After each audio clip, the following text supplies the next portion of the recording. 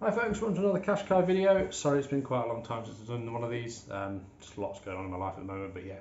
So today's video is actually a sponsored video. So first of all I want to say a massive thank you to the company Topdon. They have supplied me with a battery tester, and the battery tester in question is this here. This is the BT100. I'll put links below for it, and also there will be a discount code, a limited time discount code for you to use to get a bit of money off it. So yeah, I'm going to go through what it actually is, what it does, and then I'm going to go down to the Qashqai and I'm going to show you it actually working and what you can use it for. So let's get straight down to get it unboxed and see what we've got. So this is what you get when you order yourself a BT100. This is a pretty small device, to be honest, and it also has the positive and negative terminals, and it has a wire which I'm sure we'll see behind in a minute. So on the back of the packaging it tells you all about it.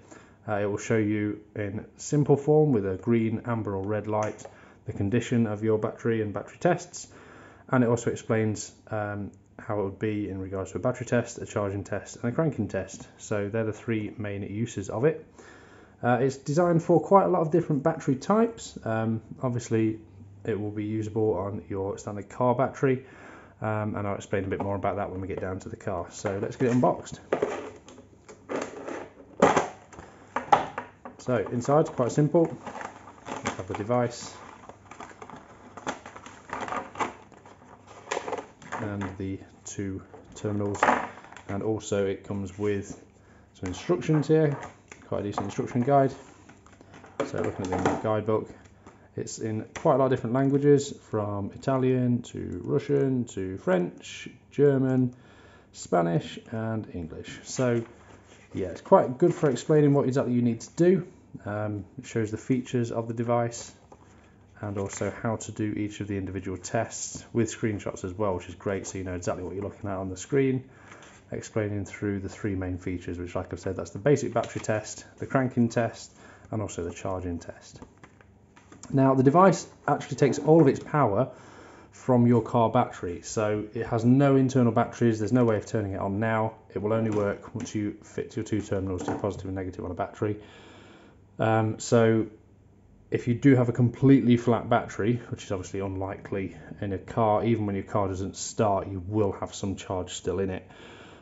You won't be able to get it to work unless you've got some charge. Now going through the buttons, quite simple. There's just 5 buttons on here. There's basically up and down to go through the menus. There's an exit button to go back, there's an M button to go to the menu, and an enter button to go into that setting.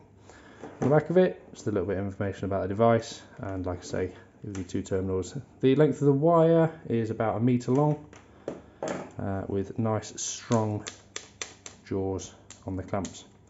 So really, for explaining exactly how this works, I need to go down to the car and show you the product in action. So let's go do that now. Okay, so we're out in the car, and obviously hooking this up to the battery is fairly self-explanatory. Your battery should be in this place if you've got a Qashqai J11 like mine. You've got your red terminal, black terminal. Red is your positive, black is negative. So to hook it up, we just need to get the red on first. So to any of the exposed terminals under here, make sure it's got good contact, and then the black onto the same on this side. Once you've done that and got good contact,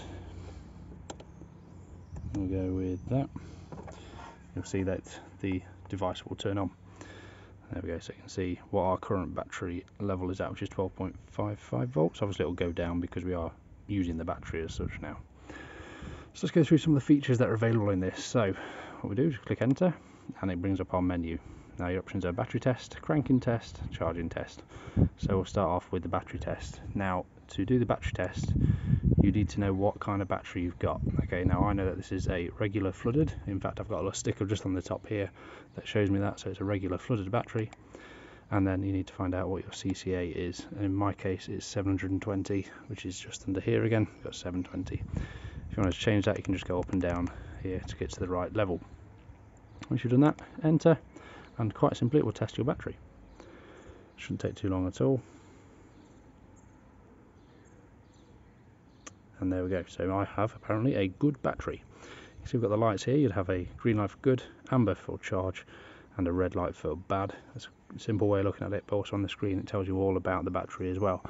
So it's saying it's a healthy battery, it's 68%, and the charge is 70%, and it's rated 720cc, as you can see.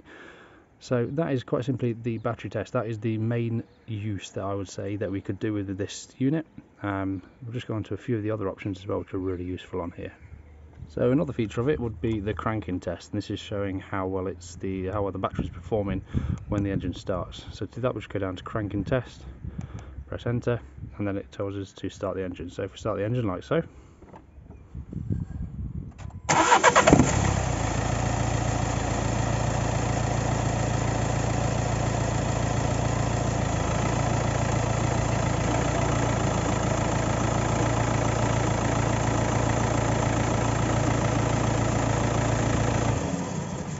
so there you go. You see it noted that the engine had started, and it just asks you to confirm that it had started, and then it shows again how the cranking test went. So in this case it went normal. And the final use of this would be the charging test, which will show how well the battery is charging whilst the engine is running. So to do that, we just press enter on here and then start the engine like so.